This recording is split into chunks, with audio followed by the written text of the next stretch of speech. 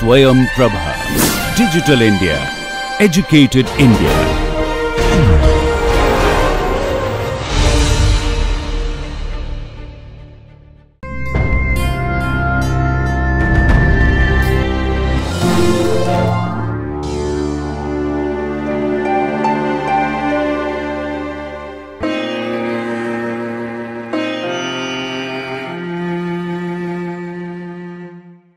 So today we'll start a new topic, the last topic in finding the force response in statically determinate structures. It's called influence lines. So in this book on structural analysis, that will be the end of part 2, force response in statically determinate structures, after which we'll move to part 3, which is displacement response in statically determinate structures. So we are here. We finished these topics, and we begin by asking a question whose answer you should know. What is an influence line? An influence line, as the word suggests, is a line which shows the influence of some parameter on what? On some response function. Which response function? It could be any response function of your choice. It could be a support reaction. It could be a bending moment at a section in a beam. It could be the shear force. It could be the axial force in a truss member. In what way is the influence line diagram different from a bending moment diagram?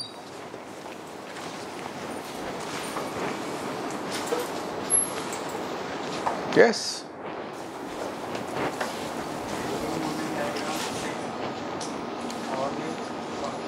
Load is constant, but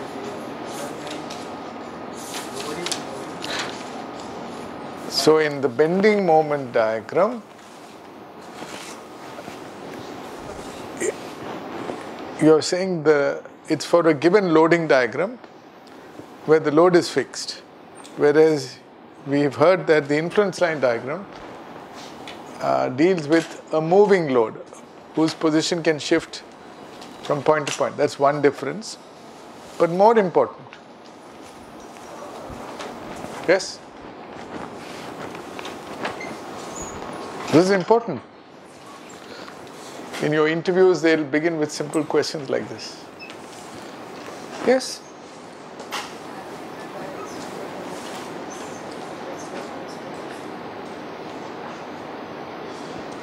A bending moment diagram gives you bending moments at all possible sections in a beam.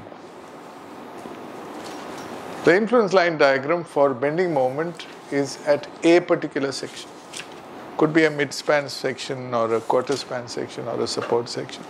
So you have to be clear. It doesn't give you the bending moments at all sections in a beam. You're looking at only one particular section. So it's important to know all these basics.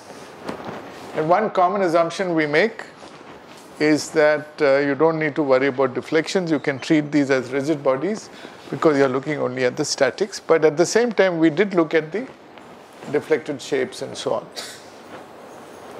So these are the topics we will cover quickly.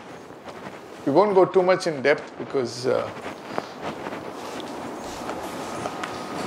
it can be quite involved. Okay, so we'll go through the basic principles. So the definition of an influence line diagram. An influence line diagram, or simply influence line, is a graph which depicts the variation of a particular force response function.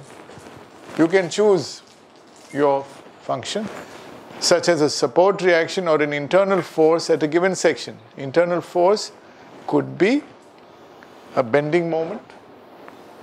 For example, here you have a continuous beam, and let's say you're interested in the bending moment at the section F. And we're going to draw the influence line diagram here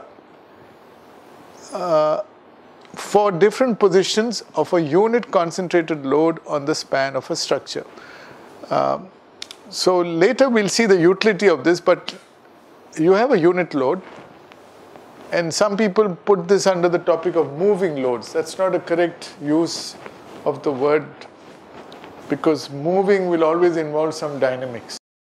We are not doing any dynamics here. It's all statics. So these are different static positions of the same load. Let's say the load is here. Then I will draw the bending moment at F here. Of course, you know the bending moment there will be 0. Wherever this unit load is, bending moment here will always be 0, bending moment here will always be 0. At the supports, at B it won't be 0 because it's continuous, but at the two ends it will be 0. Right? Now, how will you draw the influence line for bending moment at F? Can you guess?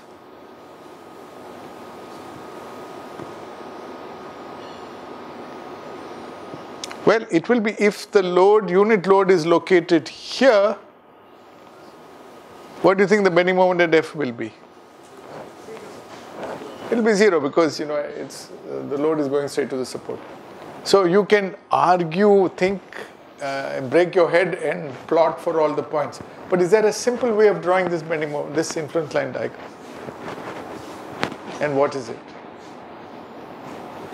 There's a very beautiful way you can qualitatively draw the influence line diagram. Do you know how to do it? Yes?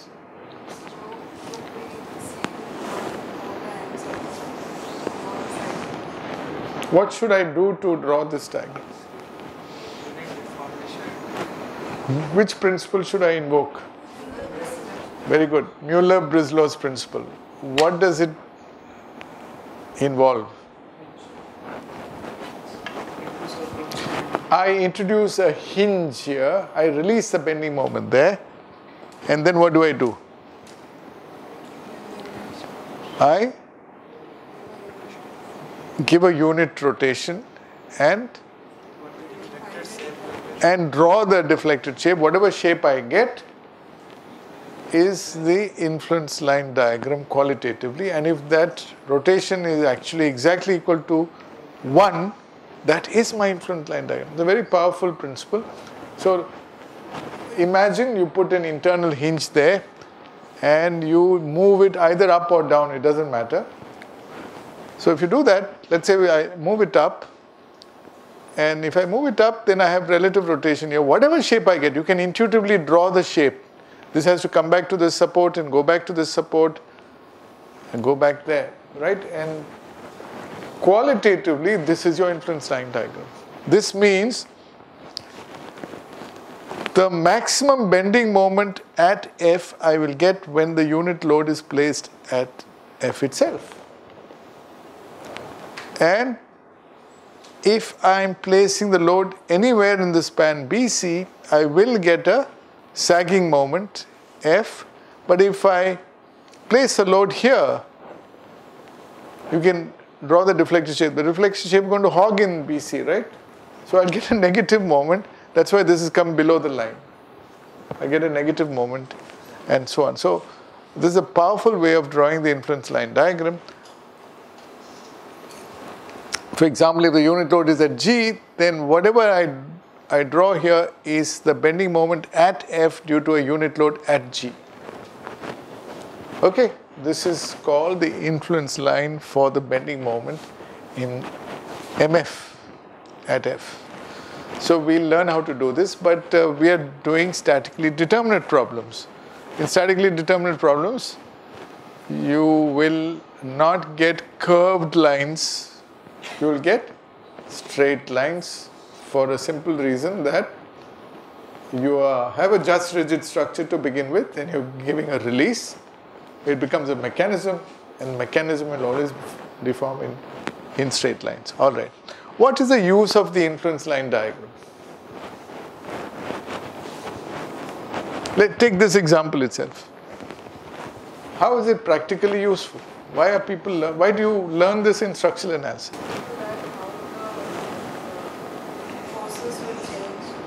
So in design, how is it useful? You're right. Yeah, I'm interested in knowing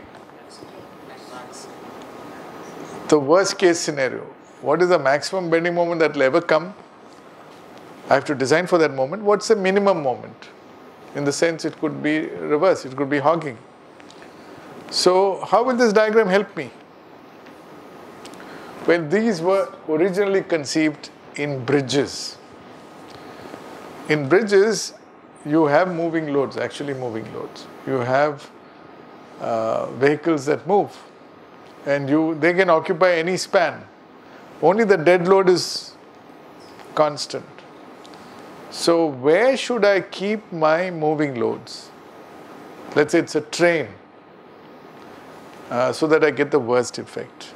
So for example, if I know that this is the shape of the influence line diagram, to get the positive moment at F, I should keep my vehicles in the spans where I'm getting positive moments. So I should keep them in BC and in D. It looks like every alternate span.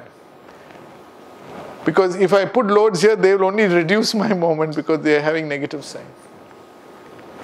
And that's interesting. The other thing to note is, the further you are away from the section, the ordinate drops off. That means the effects are less. Effects are maximum where your load is. If I want to find the minimum value, the negative moment at F, then I should not put my live loads here, no live loads here, I should put them here. And I should put them here. So you get some tips on where to keep your loads. It's called pattern loading to get the critical effects, absolute maximum and minimum. Okay, that's one use. The second use is, if I actually have not the qualitative shape, the actual shape of the influence line diagram, then I can use it to calculate the moment by scaling off the values. Okay, so we'll see these two applications. So these are negative, these are positive. So two purposes: one, to identify location of moving loads, live loads, vehicle loads. Even in buildings you can put live loads. That would result in the maximum values of support reaction and internal force resultants for design purposes. And number two, to enable a quick calculation of these force response functions under any loading configuration. That's the practical use. So let's look at this principle, Mueller-Brislou's principle, which is actually very easy to derive for statically determinate systems. Let's say I want to draw the shape of the influence line diagram. So let's say the load is applied at the location X and it's a unit load. Then all I need to do to find the influence line for the support reaction here is to give a displacement corresponding to this force, which means I release this support and lift it up. So this is a virtual displacement diagram. It will move in a straight line, you can guess that. We've done enough of principle of virtual displacement problems to understand this. Now if you invoke the principle of virtual work, you will find there is no internal work done because it's all a rigid body movement here. There's only external work being done. The only three forces involved here are RA, RB and Fx. And RB is not going to do any work because it's not moving. So RA into delta A minus 1 into delta X, because it's in opposite direction, is the total external virtual work, and that must be equal to total internal virtual work, which is 0. And so you get something interesting. RA is the ratio of delta X to delta A. Proved. Okay. Now if you scale this diagram in such a way that delta A is unity, then this value itself gives you your reaction at A. So if I scale this and make this unity, then whatever I get here is my influence line. Got it? Now this we got from Mueller-Brislou's principle. Mueller-Brislow comes from two names. Mueller was a German, and Brislow I think was from UK, and simultaneously they say hit on this idea more or less, and so this principle is named after both of them. Okay, then you can write an equation. It's a triangle, so you can write it as 1 minus x by L. Now this makes sense. Even common sense says that if I shift the load here, the reaction is going to be maximum, it will be 1. If the unit load comes here, my reaction here will be 0, so it's 0. If the load is in the middle, the reaction here will be half, so this will be half, and so on. So this makes sense. You can even draw this by using your common sense equilibrium concepts. But this is also a clever way of doing it, invoking Mueller-Brisloff's principle. If you want the influence line for RA, this is what we got. If you want for RB, you lift up B by unity, and whatever shape you get will be your influence line diagram. It makes sense, and you can write the equation. Is it clear? So you've got a very simple, powerful way of drawing influence line diagram. For just rigid systems, for statically deterministic systems, they are all straight lines, and they're very straightforward, easy to do. So you can write the principle like this. The influence line for any force response function in a structure is given by the deflected shape of the structure resulting from a unit displacement corresponding to the force under consideration. In fact, because in the early days it was difficult to analyze especially statically indeterminate problems, this was a practical way of solving the problem. You actually make a model of it, give a unit displacement or rotation, and take measurements, and the measurement gives you your influence line value. Okay, it's a ratio. Okay. If you take a continuous beam and you want to find the influence line for reaction net A, all you have to do is the same thing. You lift it up and guess the deflected shape. It's going to be more or less like this. Are you getting it? And it makes sense. If you put a load here, you'll get the worst case. Maximum reaction will go there. And if you put a load at B, C, D or E, you won't get anything. So it's 0, 0, 0, 0. If you put a load here, this will tend to lift up. You can mentally visualize it.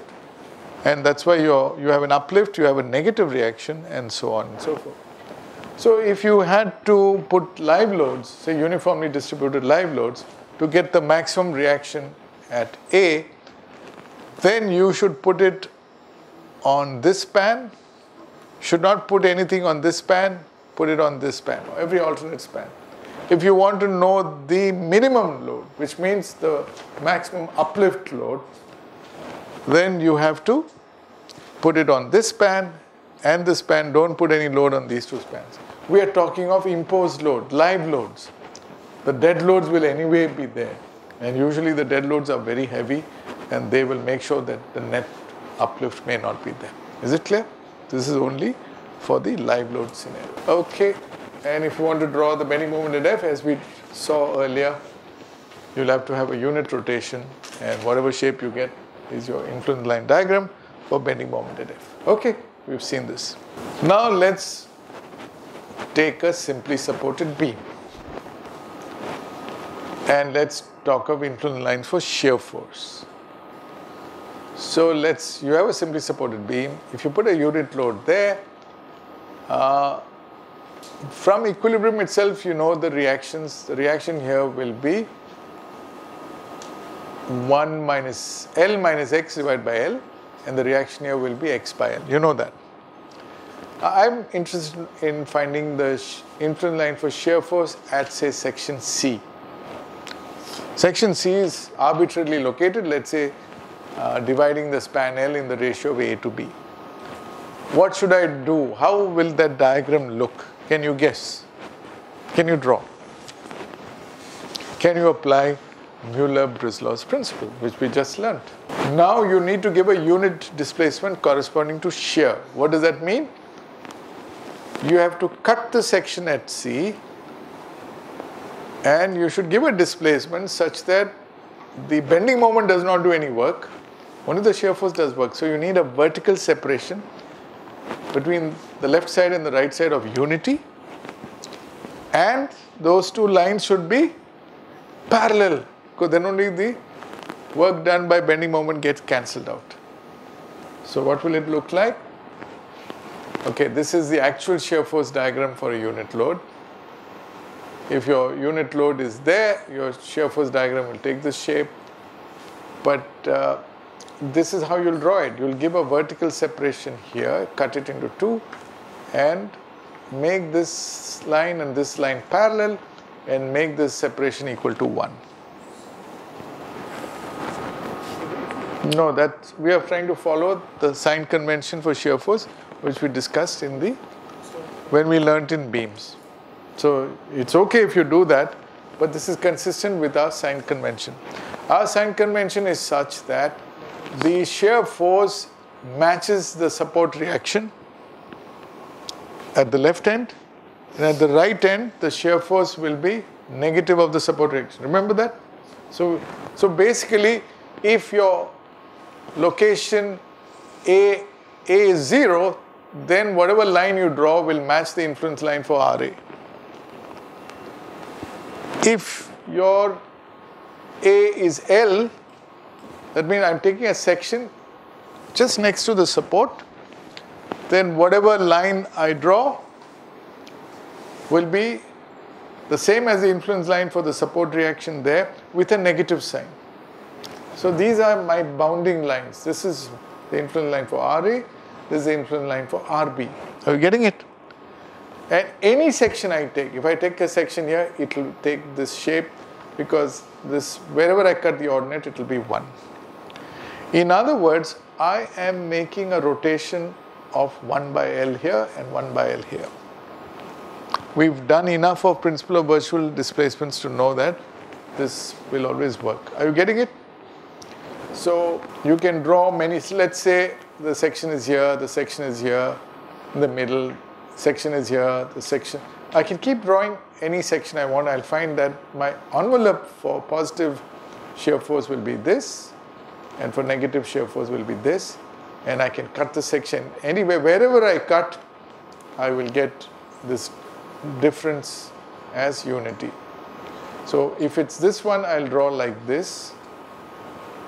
If it's this one, I'll draw like this. If it's this one, I'll draw like this. Everywhere I follow the principle.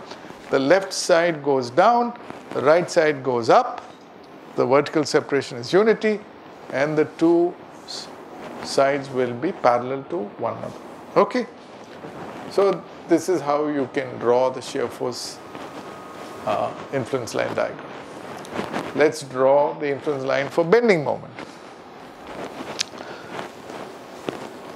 This is my loading diagram. I know the bending moment diagram will be always like this, drawn on the tension side, and I know the values. Value will be always this distance into this distance divided by L. Why? Because support reaction into X will be that moment. Okay, and this is going to be the shape. But if I take the location C, and influence line diagram is a graph. You don't need to draw anything on the tension side. It's an influence of a moving load, unit load, on the response function. So it's a graph. Positive is drawn always above the line, baseline. Negative is always drawn below the baseline. So what you need to do, if you use, say, Mueller-Brislow's principle, you put a hinge there and you move it up and move it in such a way that the change in rotation will be 1. Then whatever you draw is your... So in the previous slide, I showed you how to draw the influence line diagram for shear force. There we had only a vertical separation, and we ensured that the two sides were parallel to one another, so that the virtual work is done only by shear force. Now you have to make sure the virtual work is done only by bending moment, not by shear force. So you don't bring any vertical separation, which means at this location the shear force on the left side does this work, right side does the same work, but with opposite signs. So shear force does not contribute to your external virtual work, only bending moment contributes. Are you getting it? So the change in rotation. So the rules are very simple. This will move up and the rotation should be 1. With this rule alone you can draw the influence line diagram. The only way you can draw this is by saying that this angle here is actually the sum of this angle and this angle. Can you understand that? If you draw a horizontal line here, this is matching this angle, alternate angle, and this will be matching the other angle. So, and you also know that the answer for the moment here is AB by L, right? So this slope is B by L, this slope is A by L. In fact, you need not know this, but if you knew this, A by L, B by L, it's only when you add this plus this, it will become A plus B by L, which is 1. So that's how you draw the influence line diagram for bending moment. And you can use either equilibrium and draw it, or you can invoke Euler-Brislow's principle. Here again, you can draw, let's say I put my section C, I draw it here, then it will look like this. If I shift it, I'll draw like that, I'll draw like that. So you'll find this is my envelope, and this can be shown to have a parabolic structure. And the absolute maximum bending moment that you will get anywhere in the beam will be in the middle, when the load is absolutely in the middle, and then you know the value AB by L becomes, A becomes L by 2, B becomes L by 2, so you will get, or unit load in the middle will tell you that half into half it will be 1 by 4, L by 4, right? So it's good to know the envelope, just like we drew the envelope for the shear force. I'm drawing the envelope for bending moment diagram. Now let's take an example. Okay, those are easy problems. In reality, you can have different types of load. You will have concentrated loads, for example, a car. You have a locomotive, or you have a crane girder moving on a crane moving on a gantry girder. You will have wheels with a separate wheel base, so you have concentrated loads. So if you have one concentrated load or multiple concentrated loads, that's one type of loading. The other type of loading is a distributed load, okay, where you say the too many concentrated loads very closely spaced, like ideally in a track loading, or even in a railway track you can simulate that. So, or an equivalent UDL. So the question asked is, supposing I have not a concentrated load. If I had a concentrated load acting at C, then I know how to draw the influence line diagram for shear force and bending moment. Now the question is, I've got a distributed load and I want to keep it in the most critical location so that I get the maximum bending moment at C. Where should I keep it? So this is my influence line diagram for MC, but my actual loading is a track loading. Where should I position this? So let's say this is C, and this is A1, and this is B1. A1 plus B1 is equal to C. This is the span of the loading. And A and B are these 2 points. So where should I keep this arrangement? What should be the ratio of A1 to B1 to get the maximum bending moment at C? Can you tell me? Can you guess? CG of the load should match the CG of the bending moment diagram. Bending moment diagram has no weight, so no gravity acts on the bending moment diagram. Load will have CG. This is, so you can do centroid. So can you give me a formula? It will be same as the span is divided. Right. So tell me what the formula is. A1 by A is equal to Huh? A1 by A must be equal to B1 by B. Right? That's an intuitive guess. it makes sense because basically the bending moment here is given by the area that is shaded here. Do you agree it's an area? Why? Because every unit load will have its own value and you have to integrate. This will be in kilonewton per meter. So you need to maximize this area. And this area will be maximum when the central gravity of the load divides the span in the same ratio as the section divides the span. Okay, so this can be proved. I'm not getting into the proof. You can find the support reactions and you can work it out and you can maximize this and you'll end up with the same proof. A1 by A is equal to B1 by B. Okay, so let's skip the proof. When you practice, you don't need to remember any proofs and all. You have to know what to do. And this is what you do. It makes sense. So this is a kind of a small theorem. The bending moment at a particular section in a simply supported beam will be maximum when the load is placed such that the average load on the segment to the left of the section is the same as that on the segment to the right of the section. That is, the section should divide the load in the same ratio as it divides the span. That's a nice way of putting it. But you can also talk of average because what we are saying is A1 divided by A is the average load on this span, on the left side. Total load acting on AC is A1 into W, right? Or Q0.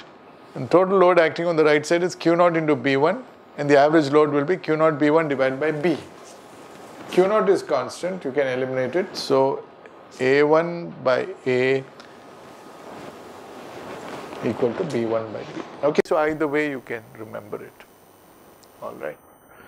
Now I'll go straight to, without getting into the proof, what happens if you have a complicated train of loads acting? Long span bridge and a lot of vehicles are moving on it. But you know the distances because the axle locations are known, the wheelbase is known. So let's say you have many loads. What's the rule? Let's not go into the proof.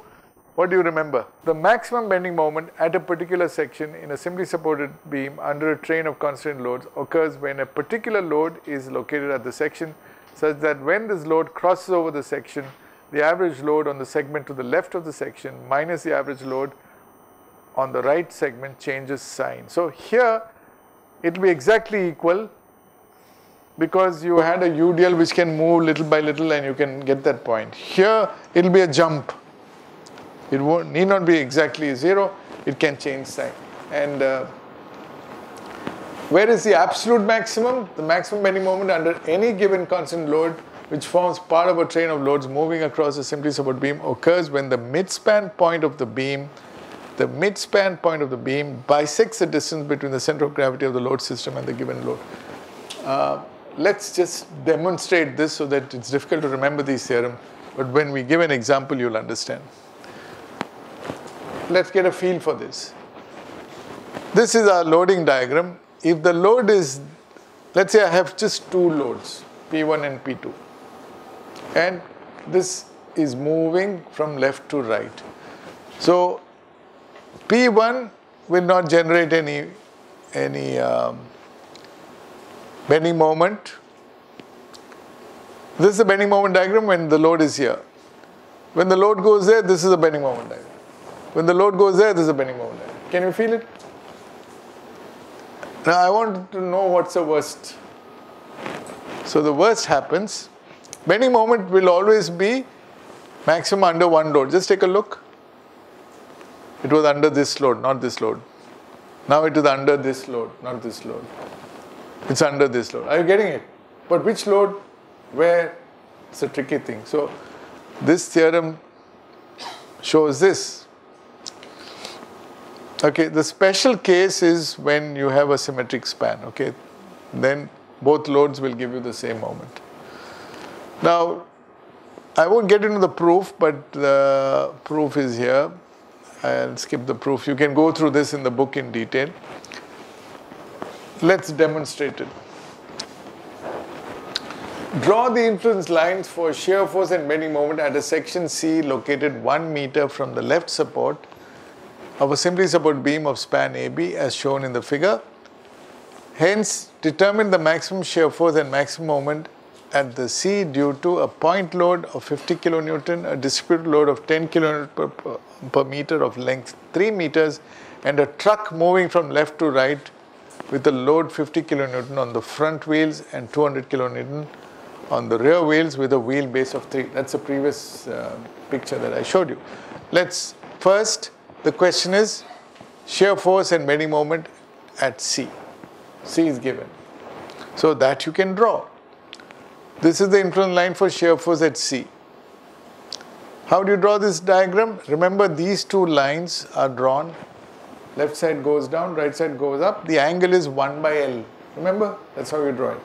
L in this case is 5. So 1 by 5 is 0.2. So this is 0.2 and this rotation is 0.2. Okay. So you've got this 0.2, 0.8. You've got the influence line for shear force. And the units are important. Don't write kilonewton. It's the shear force caused by a unit load. So it's kilonewton per kilonewton. In other words, if the load acting is 10 kilonewton, you have to multiply by 10. All right. So this is one thing to do. Now we have 3 loads. Okay. One is you had a 50 kilonewton load, case A. Obviously, you should put it exactly there. The second case was you had a UDL. Wherever the area is maximized, so the area is maximized here, so you should put it there to the right of that section. The third case was you had one load of 200 kilonewton, another 50, you should put the 200 kilonewton bang here to get the worst case. And you can easily calculate, let's not waste time, you can calculate. You have to get the maximum, it doesn't matter which is plus or minus, you can calculate. First case, in this case you got 40 kilonewton, in this case. How do you use the influence lines to get this? Well, you just have to get this area and multiply by 10. So this area is average of 0.8 and 0.2 and multiplied by the length 3, that's this area. This area you've got and then multiply by 10, that's all, 15 kilonewton. If you want to find the negative you can, but that's negligible. So you write the absolute maximum. The third case, 200 into 0.8 plus 50 into 0.2. That's all you have to do. Okay, 170 kilo. It's quite easy. For bending moment, you want it at C, so AB by L you'll draw. This will be B by L, 4 by 5. A by L is 1 by 5. So you'll write AB by L is 0.8. You draw this first. Then you've got 3 cases. First case, you put it bang here to get this, find out the value, 50 into 0.8, straight away you got 40. Units are kilonewton meter per kilonewton. Bending moment is unit as kilonewton meter and per unit load means per kilonewton. The 10 kilonewton meter you should put in such a way that you maximize this area, right? So by the thumb rule we've learnt, if the span, this section divides the span in the ratio of 1:4, you should place your load in such a way, the load has a span of, how much was it? 3 meter. So 3 meters should be divided in the ratio of 1:4. So you'll find that it's 0.6 to 2.4. Does it make sense? That's how you do it from the previous principle. And then you can just use this diagram and work out. Second case is you take this area, that's the average of 0.32 and 0.8 and this distance is 0.6. That's this small trapezium. That into 10 and then you take this area. This value turns out to be 0.32. So 0.8 plus 0.32 into 2.4 and the average of that. Very easy, straightforward calculation. So you're actually using the influence line diagram to get the desired maximum values. This is how you demonstrate it. So you've got some kilonewton meter. The third case, again you'll put the maximum load, 200 kilonewton bang here, and wherever this comes you should put it. And you know the value here is 0.8, the value here is 0.2, so it's very straightforward. 200 into 0.8 plus 15 to 0.2. Very easy demonstration of what you can do to get the maximum values. We'll do just one more problem. Consider a simply supported beam of span 5 meters with a train of loads moving from the left to right. Using influence lines, find the maximum bending moment at a section C, located 3 meters from the left support. Also find the absolute maximum bending moment and the corresponding equivalent uniformly distributed load. Let's understand this. First, let's finish the first part of the question. You've got a train of loads which is moving from left to right, and 4 concentrated loads. The distances are given, axle loads are given, 0.8 meter, 1 meter, 0.8 meter, 120 kilonewton is here, 400 there, 150 there, 250 there, and where should you keep this arrangement to get the maximum bending moment at C? What's your guess? How will you do it? If this was a UDL, what would you do? You will, just like C divided the span in the ratio 3:2, you will divide, what is this length? 2.6 meters in the same ratio, right? But you can't do that now because you've got constant loads. So you use the same principle. Average load on the left and average load on the right, wherever it changes sign. So you have to do it step by step. So you say, okay, let's say the first load is crossing. Once it crosses over, the load on the left side will be this much, 120 plus 400 plus 150. Let's say it's moved, this load has come there, or it's just crossed over, and the right side will be 250 by 2. Got it? Just it's shifted to the right. And this value is positive. This value is more than this. Then you put the next load here. When it's crossing over, the right side will be now 250 by 150 divided by 2, average load. And the left side will be 400 plus 120 divided by 3. And it's changed sign. That's a clue. Wherever it's changing sign. So then you put this 150 exactly at C. Very powerful, simple rule to locate it correctly, and you do that. So you can actually check this out. So now you are putting 150 bang here, and once you draw the influence line diagram and you've located all these, you can get these values here.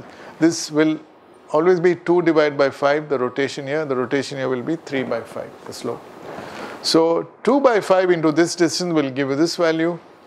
That distance is 1.2 meters. So the same 2 by 5 multiplied by 1.2 is this value, multiplied by 2 is this value, multiplied by 3 is this value, and so on. And 3 by 5 into 1.2 is this value. So you can easily get these values.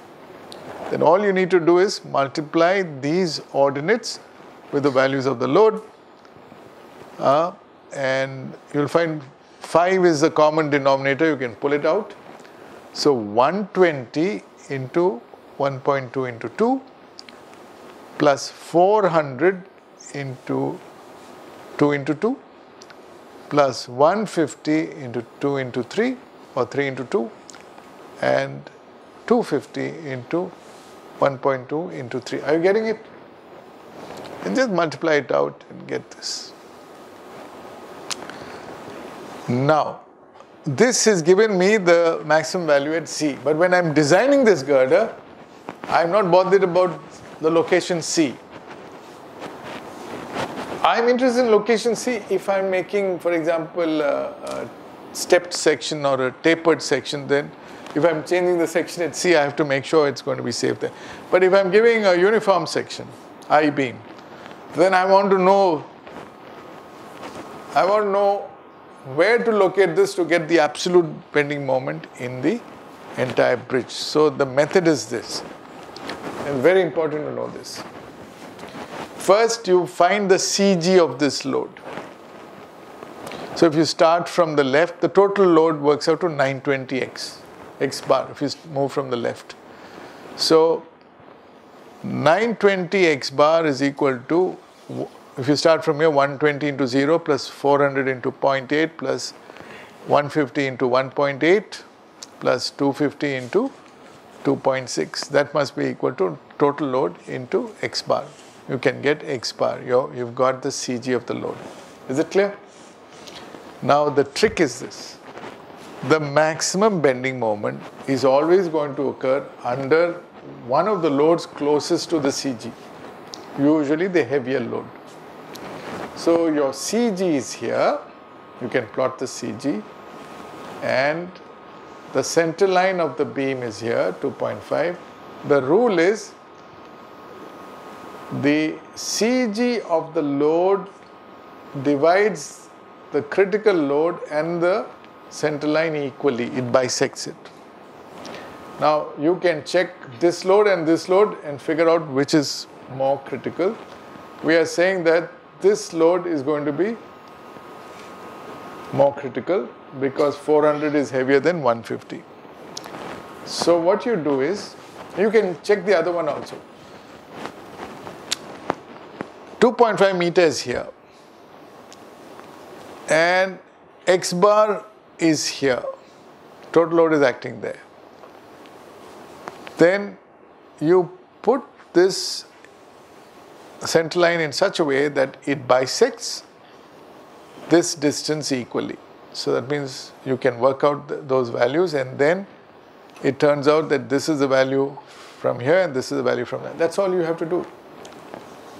And then once you've done that, once you know these rotations, you can get the actual values here, here, here and here, and you can write these values in kilonewton meter per kilonewton, and then just multiply 120 into this value, 400 into this value, 150 into this value, 250 into this value, 815.8 kilonewton meter. You see the value you got for MC max.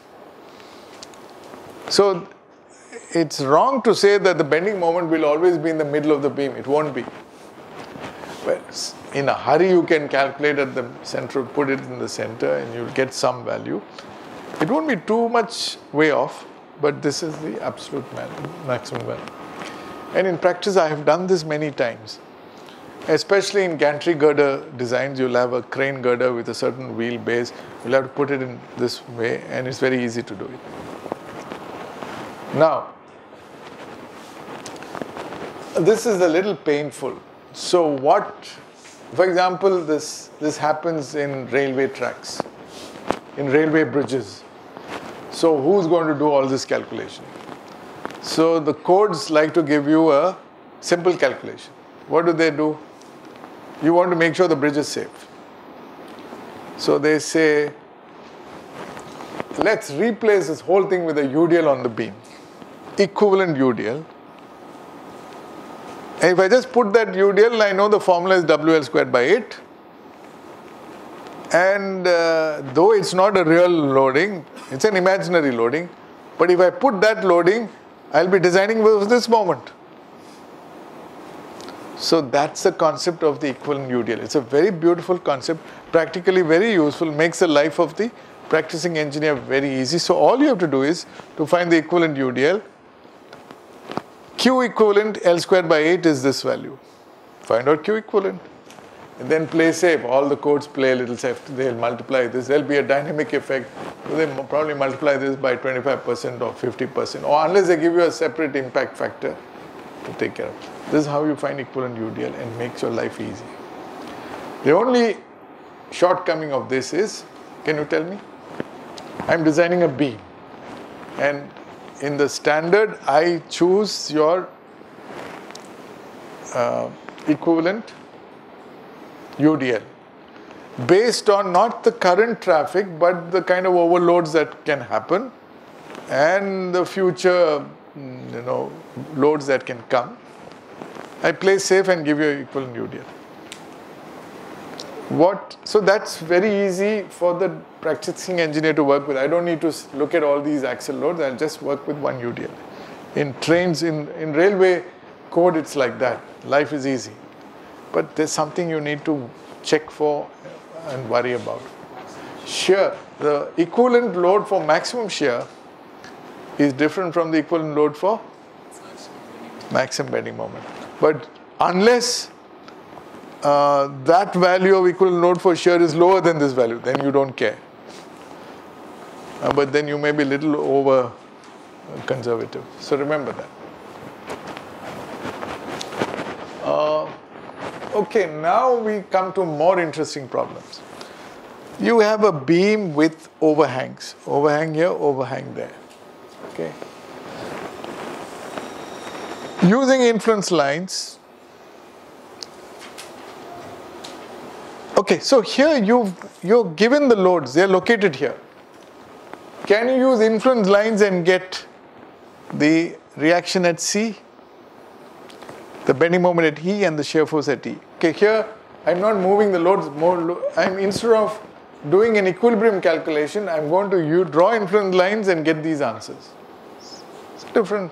It's a problem to test your understanding of drawing influence line. I can actually get these answers by doing static equilibrium. I can easily find the reaction at C by invoking two equations of equilibrium, sigma Fy equal to 0, and taking moments about B, I can find. Taking moments about B, I can get this answer. Right? And the bending moment at E, I can cut a section here. After I find this reaction, I can find the moment here, and the shear force at E also I can find. Why don't you do that first, so that we know the answers beforehand? We won't draw influence line diagram. We'll just, can you tell me what the reaction at C will be for this loading? This is the first topic we did, finding support reactions in statically determinate beam. All you need to do is to take moments about here, so you eliminate the reaction at B. RC into 4 meters is equal to, you do your calculations. Give me the answer.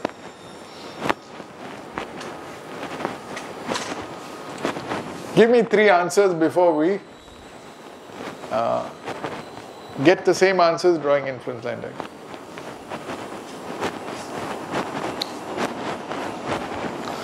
We're finding support reactions RC into taking moments about B equal to 0, RC into 4 meters. That's my anti-clockwise moment. The other anti-clockwise moment will be 20 into RC, I'm assuming acting upwards. Okay, 20 into 2 meters. This must be equal to 100 into how much? 2 meters.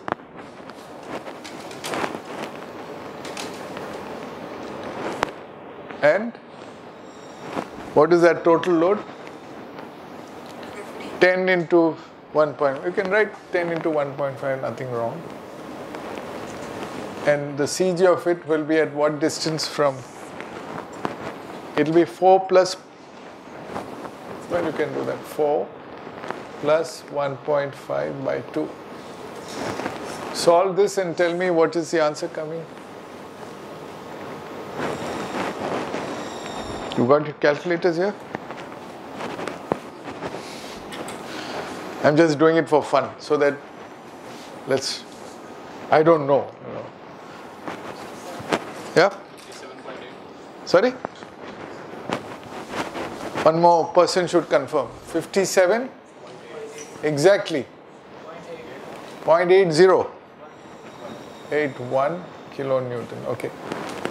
So we've got RC. Now we want the bending moment at E. To get the bending moment at E, all you need to do is to just isolate that free body. And you've got reaction here, which is 57.81 kilonewton. You've got a UDL here, which you can replace by a concentrated load whose value is 15.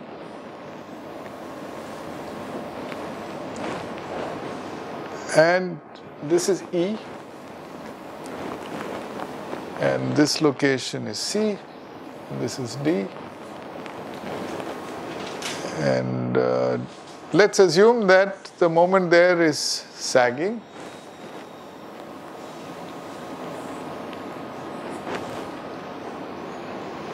And you want to find the shear force at E. So let's assume that the shear force is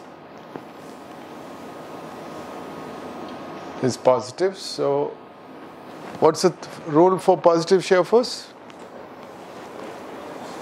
Left side down is positive, right side up is positive. So this is my shear force at E, this is my moment at E, sagging.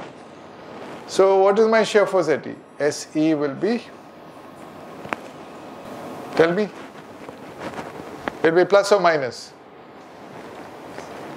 Plus or minus? It will be minus. It will be 15 minus 57.81. How much is this? Minus 42.81 kilonewton. This is what we are guessing. This is the answer. We'll normally do that. What is my moment at E? It will be 57.81 into, what is this distance? Are you sure? 2.4 minus 4 is 1.6 meter. This is 1.6 meters. So into 1.6. And this distance will be, so minus 15 into 1.6 plus 0.75, right?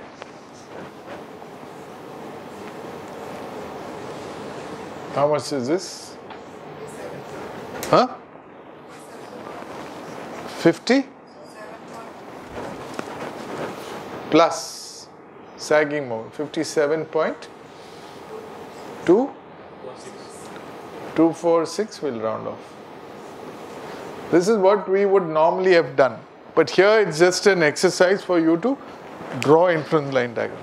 So how do you draw the influence line diagram for a simply supported beam with overhangs? Can you draw the influence line for RC? What will it look like? Reaction at C. What should you do? Just lift it up. And what will you get? A straight line. You get like that. And do the calculation. First of all, just check, is it matching? Yes, it's matching. So you can. Okay, but we are not doing any equilibrium. We are using only the influence line diagram. You see, this 20.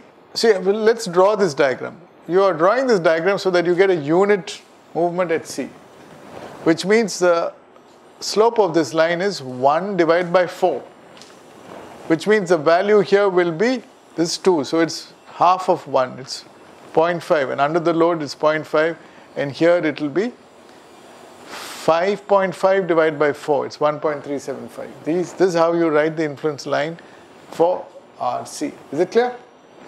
And after you get this, simple calculation, 20 into minus 0.5, 100 into plus 0.5, and this quantity 10 into this area. This area is 1 plus 1.375 divided by 2 into 1.5. Does it make sense? So this is the using the influence line diagram, getting the same answer. But at least you drew this. Sometimes the question is only draw the influence line diagram. Now the next question is draw the influence line diagram for the bending moment at E. What should you do? Imagine there's a hinge there and you lift it up so that this side comes down like that and this side comes down like that, right? With a unit rotation. So that's what you do.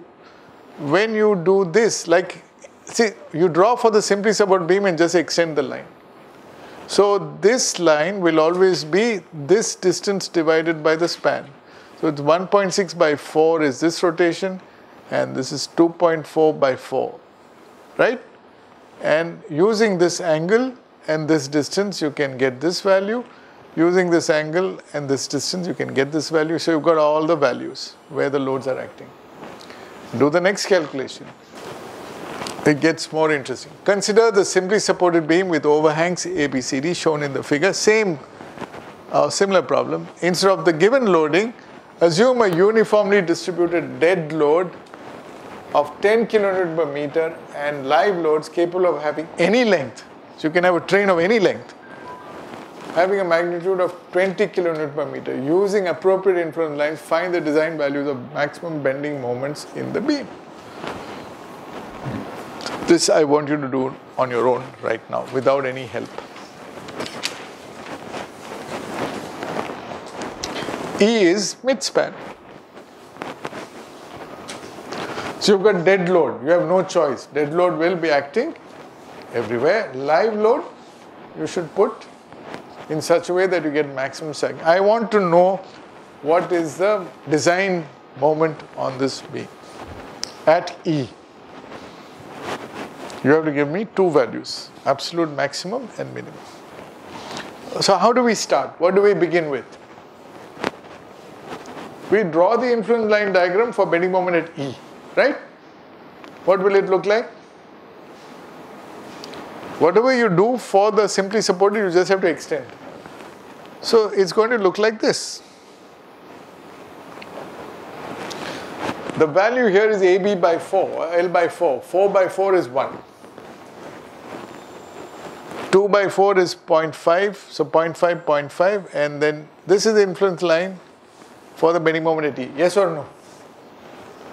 Where should I put the dead load? Everywhere, I have no choice. Where should I put the live load for maximum sagging moment? I should put it only on BC. Where should I put it for minimum sagging moment, possible hogging moment? I should put it on the two overhangs. Makes sense? That's all you do. So sagging moment, you are putting, okay, in the middle region, you'll put both dead load and live load. So this triangle, you multiply by 20 plus 10. Okay, 20 plus 10 into 4 into 1 divided by 2. Okay, that takes care of this triangle. Right? In these two, you should put only dead load, no live load. So take these two areas. Okay, 1 into 2 into 10. 10 is dead load, and 0.75 into 1.5 into 10 divided by 2. So you get some answer here. This is maximum sagging moment. If you want to find the maximum negative moment, what should you do? This is interesting. This is anywhere in the beam. So here you are saying the maximum sagging moment will always be in the middle. And the maximum hogging moment will always be in which support will it be? This support or this support? B. The idea is I'm going to put an I-beam there, and the I-beam will have the same moment capacity at all locations. I want to find how much I should put. So the moment will be maximum here. So how do I get the maximum moment? The influence line diagram for maximum moment here, how do I get? Remember, I should put a hinge there. And I should have a unit rotation. But I should not violate this boundary condition, it must stay. So the only way I can do it is put a hinge there and lower this part. That's only kinematically admissible. That's how I do it. I rotate it by 1, keep this horizontal, and 1 into this distance is 2. So 2 kilonewton meter per meter. That's all. What should I do? I should put my maximum moment here. I don't, whatever I put here, I'm going to multiply by 0. Only the overhang moment. So it's a very straightforward calculation. You don't need the influence line diagram. You can use your common sense. Say it's a cantilever. I put the worst effect there. You get the answer. Is it clear? So never lose your common sense. You should know the correct way to do it and move ahead. Any questions so far? All right. Then we'll have some fun. Okay? Draw the influence lines for RA and MA. RA, draw.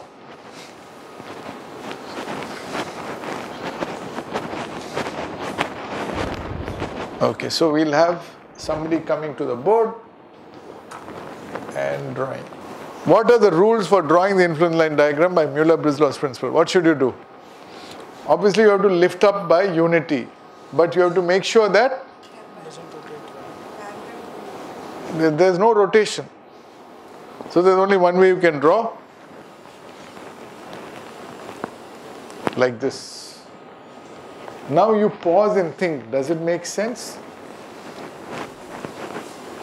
Does it make sense? Of course it makes sense. Wherever I put my unit load, the reaction here will always be 1. So it makes absolute sense. What is the meaning of the influence line diagram? If I put a unit load here, this ordinate is my reaction here. If I put 1 there, I'll get 1 here. So it makes sense. Can you draw for MA? Now what should you do? You should now not move it in terms of translation, but only rotate it. Rotate it by 1. So this is going to be a hugging moment, not a sagging moment typically. So you can put it down. And what will you get? Where will the maximum value be? At B, yeah.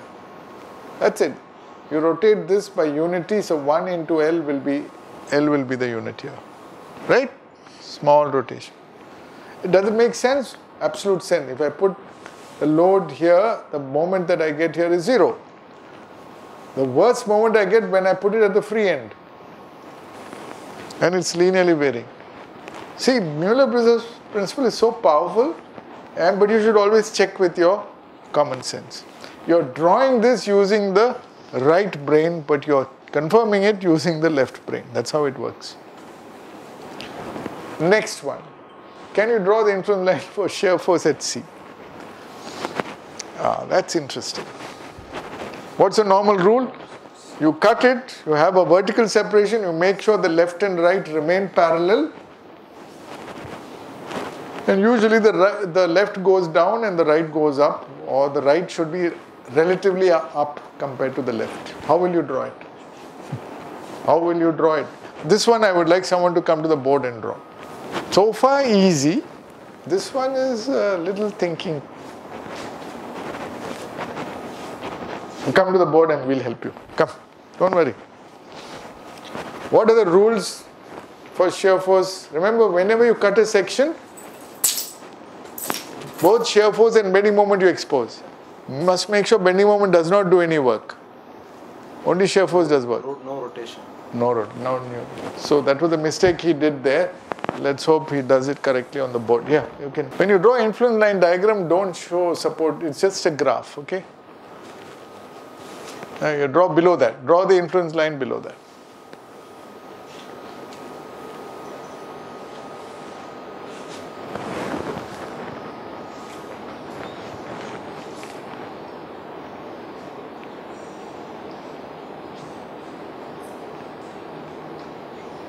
Okay, this is what we normally do for simply support beam. You've done a, parallel. You've done a carryover effect. Now you tell me, is it right yourself? First, self-criticism. What have you violated here? It's free. Free, so there's no need for it to be here. Some other violation you did here. What is this? Oh, here it's fixed. So now you rub it and do it fresh. That's how you should check it. See, you yourself know that you're violating. Your right brain should not, you do it. Let's say I give you a plank of wood and it's fixed there. I give you a hacksaw blade, you cut it, then you do that. You'll never be able to rotate at the fixed end. It's stuck on the wall. Now you tell me.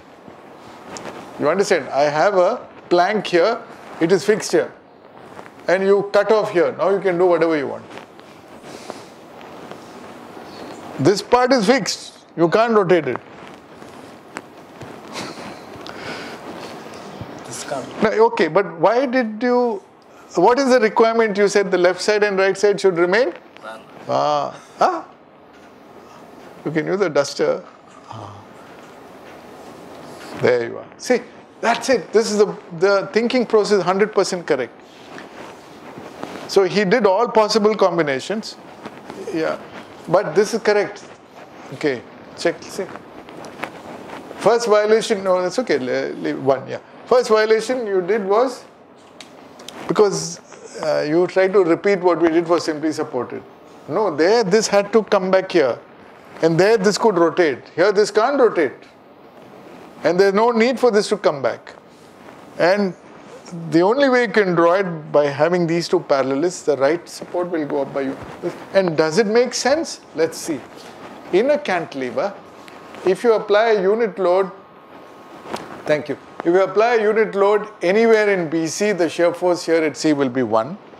But if you apply a unit load here, it will go only to this region. This part will remain unaffected. So that's why the shear force is 0. Everywhere it should make sense. So you see, because we learnt principle of virtual displacements in the early stages, it's become easy for us. This was a tricky question which most people bungle, and you bungle, but you brought in self-correction.